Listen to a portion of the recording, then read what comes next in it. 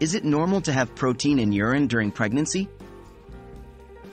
Hello everyone. Today, we're going to talk about a common query that many pregnant women might have. Is it normal to have protein in urine during pregnancy? This topic is important as it's related to both the health of the mother and her unborn child. What is proteinuria?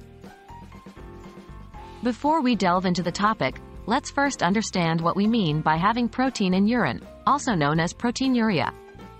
Normally, our kidneys filter waste from the blood and hold back things our body needs, like proteins. When our kidneys aren't working as well as they should, protein can leak into the urine.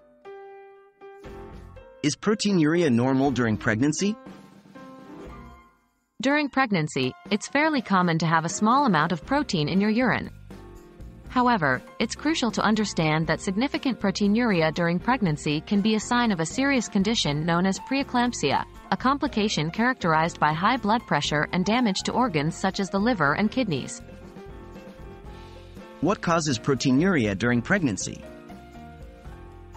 There are a few reasons why protein might appear in your urine during pregnancy.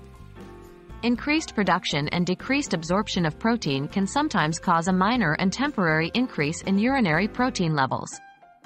However, preeclampsia is the most serious cause of proteinuria during pregnancy and must be monitored closely.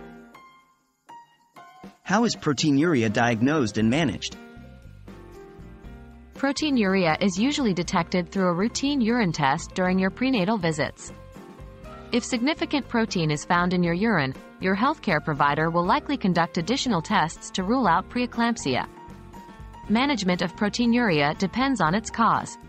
If it's related to preeclampsia, your healthcare provider will recommend an appropriate treatment plan, which may include medications, close monitoring, or in some cases, early delivery. To sum up, having a small amount of protein in your urine during pregnancy can be normal, but significant proteinuria might signal a more serious condition like preeclampsia.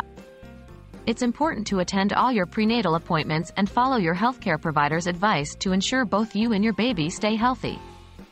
We hope you found this information useful, and as always, take care of yourselves and your little ones.